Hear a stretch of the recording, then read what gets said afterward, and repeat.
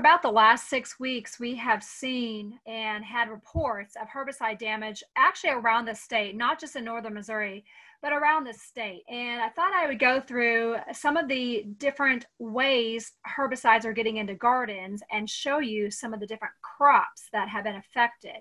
And I will say, just in the last 2 days, Monday and Tuesday, I had 5 questions come in, and they were all herbicide drift related. With talking to people around the state, the way that their crops or their vegetables are being affected is, one, spray drift. It is drifting into their garden from nearby fields. And up here in northern Missouri, you know, if you live north of I-70, you're in row crop country. And if you live out in a rural area, you probably have wheat, corn, soybean fields all around you. And so it could be drifting in or is drifting in from those fields. Other ways it is also getting into gardens is from runoff. I talked to a gentleman yesterday from Sullivan County, that is up here near Milan, Missouri, and he had recently put a weed and feed on his lawn. And we figured out that his garden plants were showing herbicide symptoms due to runoff from the weed and feed, because as we know, it has been raining a lot across the state. More so in southern Missouri, but northern Missouri is getting rain also. And the weed and feed had run off into his garden, causing his tomato plants and other plants to show herbicide injury. Also, liquid herbicides. If you are spraying herbicides, you know, in a fence line near your garden, or let's say around a lagoon near a planting, and it rains, then that can run off into your garden or your planting of whatever it may be. And then yesterday, I talked to a lady from Macon County who is growing tomatoes in tubs, the big livestock mineral tub, and she lives right in the town of Macon. And since these are in the tubs, we knew it wasn't from weed and feed or runoff. We're pretty sure it's not spray drift. And she had told me that she had gotten compost from her son, who is a farmer, and that he had compost, and he had also used Pasture Guard. Well, if you're not familiar with Pasture Guard, that contains trichopyr. And that is a herbicide that is often recommended for those hard to control broadleaf weeds. And it has a longer residual than other herbicides. So we really think that her compost that she has in her tubs is contaminated with the herbicide, and that is why she is seeing herbicide injury on her tomatoes. So I think it's important to understand the different ways herbicides affect your plants. Again, that's spray drift, runoff, and contaminated compost.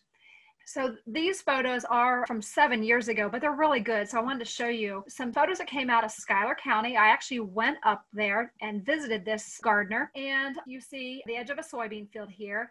And then there's a little buffer strip, and then there's the garden. And when I went, just about everything in the garden had been affected by drift from herbicides. And here you can see green beans. Their green beans were all affected by the herbicide spray drift. Here's a pepper plant out of that garden. And so again, this is Schuyler County. This is about 25 miles south of the Iowa border. This was near the town of Lancaster. So there's a pepper plant severely damaged. These were her onions. Notice the white spotting. There's her cabbage plants. Now you will notice big holes in the leaves of these plants. Those likely are caused by the cabbage butterfly larva or cabbage looper. So those holes are caterpillar related from the feeding damage, but the white spotting is the herbicide drift. Here's her corn planting, but just about everything in that garden was affected. And this homeowner decided to take everything out, and they did not start over that particular year. I just think it's important that we know the different ways herbicides affect plants and see what the symptoms look like on the plants. So again, the homeowner did not harvest anything. They removed it all and tilled under the garden. These photos came from Macon County on Monday, and this lady had the tomatoes in the tubs, and she had gotten the compost for these tubs from her son, and he had used Pasture Guard. Again, the Pasture Guard contains trichopyr, and we assume that is what has affected these tomato plants. These are severely damaged, but this is typical of what the herbicide will do. I recommended she start over. These are just severely damaged, and it's probably not worth waiting for them to come out of it. So she's going to start over with fresh soil and new plants.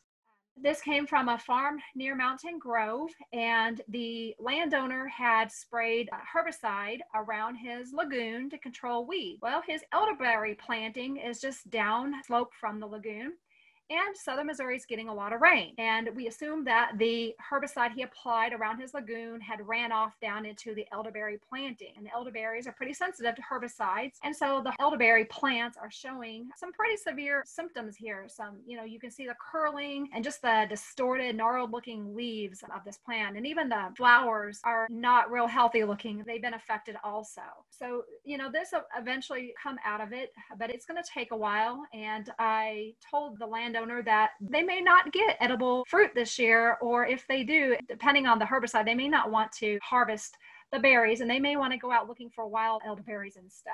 But this was a tame planting, again, in Texas County near Mountain Grove.